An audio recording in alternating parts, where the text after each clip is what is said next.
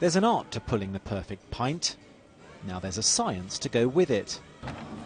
Inside the walk-in cooler where the beer kegs are stored, all the beer that passes through those taps outside, the quality and the quantity is being measured by these peak flow meters.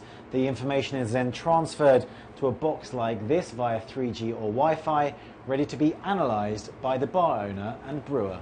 Using the system, says Yoav Alon, has helped to cut waste and boost profits. They're sending us a text message in the beginning of the shift and tell us exactly what to do. Take this beer from 9 o'clock to 10 o'clock, offer the second one in half price.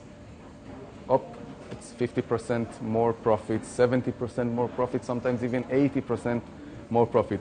The real-time data and number crunching come courtesy of Israeli startup Weissberger. The breweries know how many kegs were shipped out of their factories.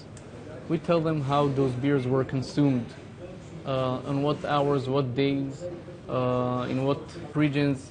By providing them with this data, they can leverage it to better marketing methods, better sales methods, and also monitor their beer quality.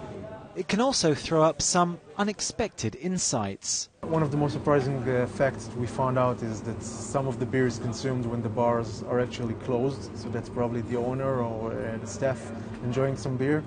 We found out that some brands are doing better in certain days of the week and certain times of the night. For instance, lager beer is consumed in earlier hours than strong ales. With so much beer data now available, bar owners and brewers can be more targeted with their promotions. On the downside, they may also end up killing happy hour.